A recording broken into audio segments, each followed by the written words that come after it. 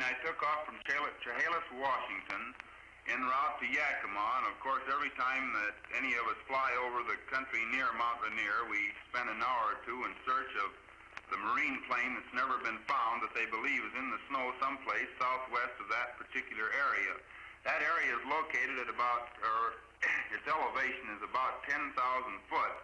And I had made one sweep in close to Mount Rainier and down one of the canyons and was dragging it for any types of objects that might prove to be the marine ship. And as I come out of the canyon there, it was about 15 minutes. I was approximately 25 to 28 miles from Mount Rainier. I climbed back up to 9,200 feet, and I noticed to the left of me a chain which looked to me like the tail of a Chinese kite, kind of weaving and going at a terrific speed across the face of Mount Rainier. I at first thought they were geese because it flew like geese, but it was going so fast that I immediately changed my mind and decided it was a bunch of new jet planes in formation. Well, as the planes come to the edge of Mount Rainier, flying at about 160 degrees south, I thought I would clock them because it was such a clear day, and I didn't know where their destination was, but due to the fact that I had Mount St. Helens and Mount Adams to clock them by, I just thought I'd see just how fast they were going, since among pilots we argue about speed so much. And they seemed to flip and flash in the sun just like a mirror.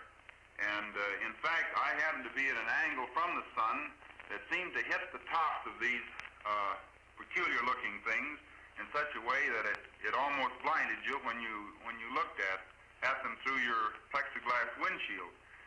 Well, it was about 1 minute to 3 when I started clocking them on my sweep second-hand clock, and as I kept looking at them, I kept looking for their tails. They didn't have any tails.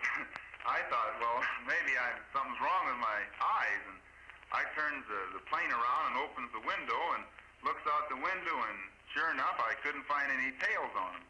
And the whole observation of these particular ships didn't last more than about 2.5 minutes, and I could see them only plainly when they seemed to tip their wing or whatever it was, and the sun flashed on them. They looked something like a pie plate that was cut in half with a sort of a convex triangle in the rear. Now, I thought, well, that maybe they're jet planes with just the tails painted green or brown or something, and didn't think too much of it, but kept on watching them. They didn't fly in a conventional formation that's taught in our Army. They seemed to kind of weave in and out right above the mountaintops. And I would say that they even went down into the canyons in several instances, probably 100 feet. But I could see them against the snow, of course, on Mount Rainier, and against the snow on Mount Adams as they were flashing, and against a high ridge that happens to lay in between Mount Rainier and Mount Adams.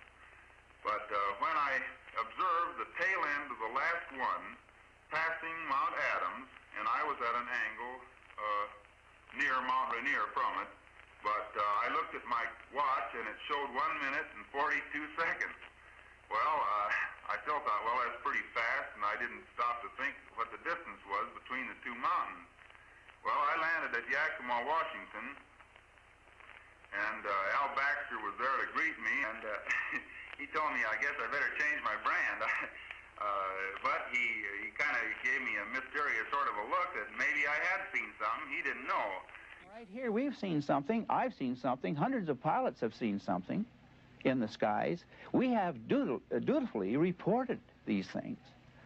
And we have to have 15 million witnesses before anybody's going to look into the problem seriously. Why, this is utterly fantastic. This is more fantastic than flying saucers or people from Venus or anything, as far as I'm concerned.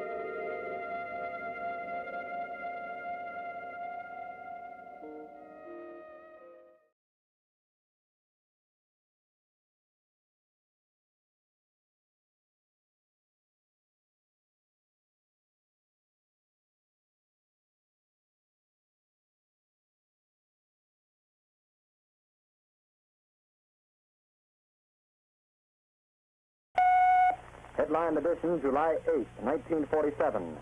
The Army Air Forces has announced that a flying disc has been found and is now in the possession of the Army. Army officers say the missile, found sometime last week, has been inspected at Roswell, New Mexico, and sent to Wright Field, Ohio, for further inspection. Late this afternoon, a bulletin from New Mexico suggested that the widely publicized mystery of the flying saucers may soon be solved. Army Air Force officers reported that one of the strange discs had been found and inspected sometime last week. Our correspondents in Los Angeles and Chicago have been in contact with Army officials endeavoring to obtain all possible late information. Joe Wilson reports to us now from Chicago. The Army may be getting to the bottom of all this talk about the so-called flying saucers. As a matter of fact, the 509th Atomic Bomb Group headquarters at Roswell, New Mexico, reports that it has received one of the discs which landed on a ranch outside Roswell. The disc landed at a ranch at Corona, New Mexico, and the rancher turned it over to the Air Force. Rancher W.W. Brizzell was the man who discovered the saucer. Colonel William Blanchard of the Roswell Air Base refuses to give details of what the flying disc looks like. In Fort Worth, Texas, where the object was first sent, Brigadier General Roger Ramey says that it is being shipped by air to the AAF Research Center at Wright Field, Ohio. A few moments ago, I talked to officials at Wright Field, and they declared that they expect the so-called flying saucer to be delivered there, but that it hasn't arrived as yet. In the meantime, General Ramey describes the object as being of flimsy construction, almost like a box kite. He says that it was so battered that he was unable to determine whether it had a disc form, and he does not indicate its size. Ramey says that so far as can be determined, no one saw the object in the air, and he describes it as being made of some sort of tinfoil. Other Army officials say that further information indicates that the object had a diameter of about 20 to 25 feet, and that nothing in the apparent construction indicated any capacity for speed, and that there was no evidence of a power plant. The disc also appeared too flimsy to carry a man. Now, back to Taylor Grant in New York. There was important activity within the UN Security Council.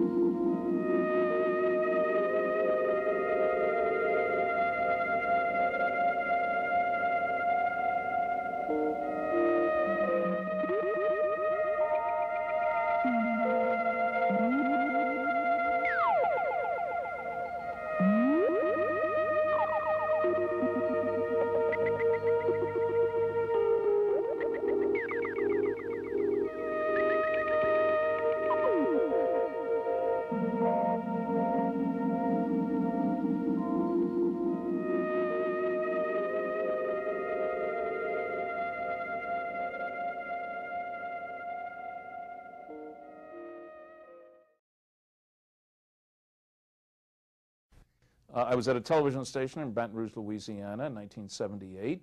A reporter was late. The station manager was entertaining me, giving me coffee, a little embarrassed because he knew I had a busy day. I was speaking that evening at Louisiana State University.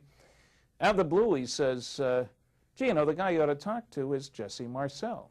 Who's he?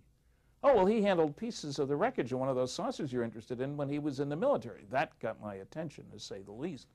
lives over in Houma, Louisiana. We're old ham radio buddies. Well, the reporter shows up.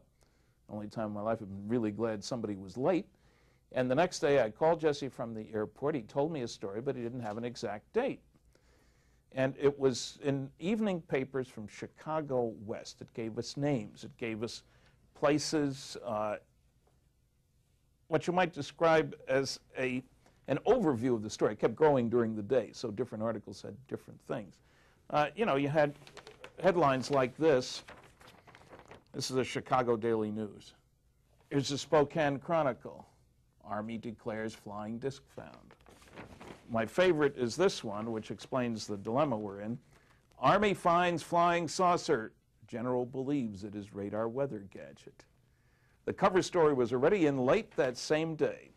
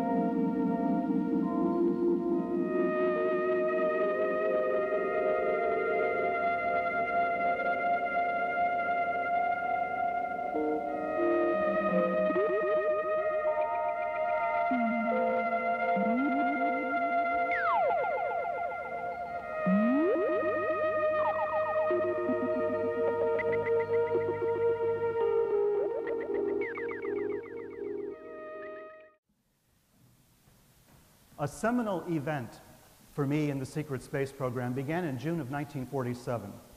No, I wasn't around in June of 1947, but historically it was a seminal event.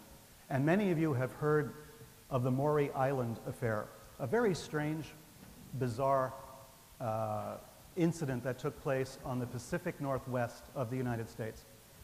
Shortly after Kenneth Arnold, a pilot, gave us the term flying saucer that month, there was a UFO sighting. In this sighting, UFOs evidently crashed, rained debris down upon some civilians, killed a dog, according to the story, wounded a child, according to the story. And it led to a chain of events that are very, very unusual, and yet are evidence of something that took place 20 years later that shows us there was a deep connection between the UFO story as it was promulgated back in the 1940s and very serious political and military events of the next 20, 30 years. So, Maury Island affair, there's a UFO sighting shortly after Kenneth Arnold gave us the famous flying saucer story. And a man that we know as Fred Krisman claimed that he had been involved in that incident. He claimed that people had been hurt, that he had pieces of the UFO. And what happened was, individuals of the United States Army Air Force at the time visited Krisman and his partner, Mr. Dahl, and retrieved pieces of this so-called debris of the UFO. They got on a plane, the plane crashed, and both of these Air Force officers died. These are probably the first two victims, mortalities associated with the UFO phenomenon. The first two, there were many more since then, as any student of UFO history knows. So Fred Krisman is this strange guy you know, a strange background. No one knows too much about him. He seems to have been some kind of confidence man, some kind of criminal, a crook, but maybe also an intelligence agent. There is evidence that there were intelligence connections to his background. He was also somebody I like to call a wandering bishop, and I'll get to that story in a minute, because this is a striking aspect of this whole field that people have not covered because they don't understand it. Fred Krisman, 1947, seminal event in UFO history. He shows up again 20 years later, being investigated by a district attorney, Jim Garrison, in New Orleans, because of his alleged role in the Kennedy assassination. We'll come back to that in a minute. One of the people investigating the Maury Island affair and all of the UFO incidents that were taking place in the Pacific Northwest in 1947, in the months before and after the famous Roswell crash, was this man, FBI Special Agent in Charge, stationed in Butte, Montana. He was in charge of a bunch of files we call the SM-X files. According to the FBI's own documentation, UFO matters were classified as SM-X, Security Matter-X. These were the original X files. This man's name is Guy Bannister. Guy Bannister is a man who will come up again in our discussion 20 years later as a suspect in the Kennedy assassination.